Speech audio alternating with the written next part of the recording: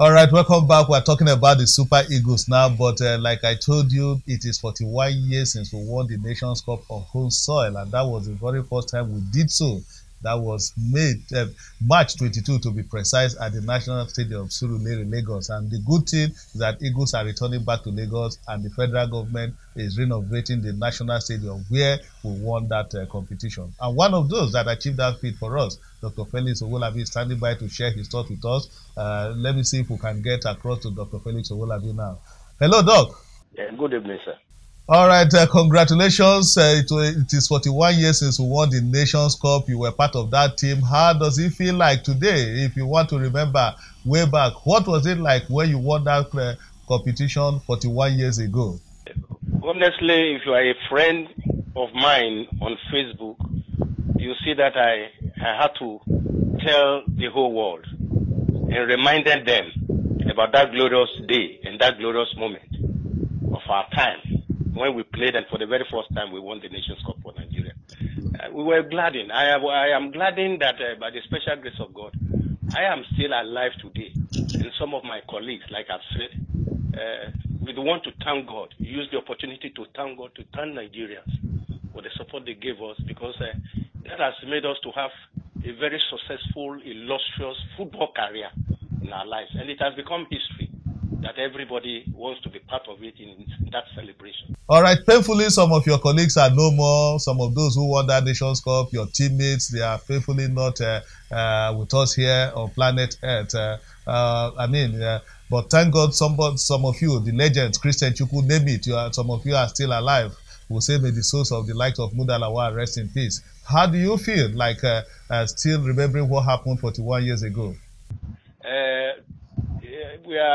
I'm only sad that it has not been very possible for the whole lot of the players, I mean my colleagues, who together we won the Nations Cup to be alive today, like Modashiru Lawal, Atuegbu, Tunde Bamidele, Beso Gedengbe, and few others. So I use that forum, and I'm using this also for this forum also to dedicate that glorious moment and day to those of our colleagues who have gone to the great beyond.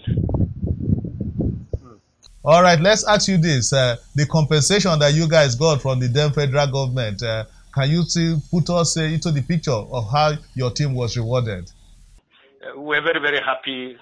You know, it was a historic day because according to what everybody is saying, that was the very first time Nigeria, won the Nations Cup on our own home soil.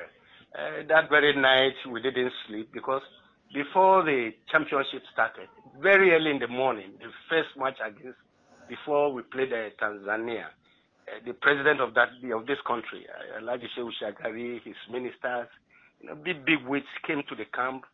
They dined with us. We took breakfast together. We took a group photograph, and he gave us a message on behalf of Nigerians. And at the end of the day, he told us that everybody was solidly behind us, and that for his government, he cannot tell us what he's going to do now, but if we are able to win the cup for Nigeria, he will do something for us that we will never, never, never have any cause to regret, playing football in our lives. And honestly speaking, to God be the glory. After winning the championship, we were invited to the government house in Lagos. There it was Lagos then that time, the barracks, and then we took dinner, and at the end of the day, he had to tell us, giving us all the goodies, a house to every player, a house each, a duplex in Festac, a car, and some few other things we got, and then a national honor. So till today, it is something that we feel, or I personally feel, it's worth celebrating. Anytime we have the opportunity to be alive. So to God be the glory. Time.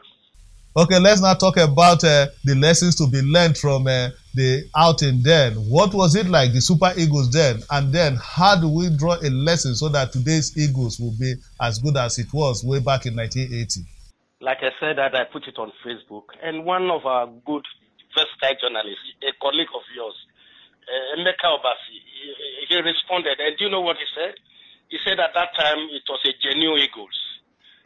It was not by, the selection was not by quota, selection was not by tribe, selection was not by religion, selection was not by, and in fact, a lot of comments there. So from what Emeka Obasi has,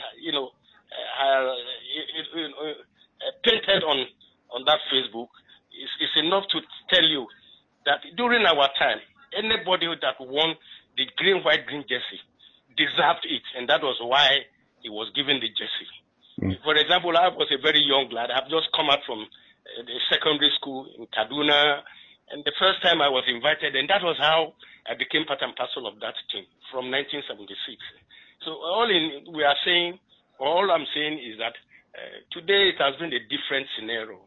You hear that coaches taking money from players before they can wear the national jersey.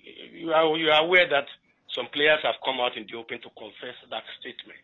And it's just a pity that such a thing is happening. And if you have that type of scenario in a country like Nigeria, where everybody is always interested in money, not for the services and patriotic zeal, doing the best for Nigeria, I think it is so sad. And that's why you find that up till now, the question is, as big as Nigeria is, how many times have we won the Nations Cup? Just 3 times. Go to Egypt, the Egyptians will tell you they have won in almost about 7 or 8 times. In Ghana, about 5 times or thereabout. So I think this is a great lesson. It's a great lesson. Nowadays, Chuku, Okala, Odegbame, Moda, myself, Adiele, Kadri Kana, Moda, Odie, all of us, we slept together, we dined together, we played together, we did everything together. Today, Nigeria is divided, and that is the problem that even the national team is facing. Because football is about team game, team spirit, and teamwork. If you are not together, you can hardly get a result. All right, Doc, thank you for sharing your thoughts with us on Sportsville today. We really appreciate this. It's a pleasure. I'm very grateful, and I also want to seize this opportunity to thank you for having me. All right, gentlemen, you had Felix Owolabi there. Raymond, yeah.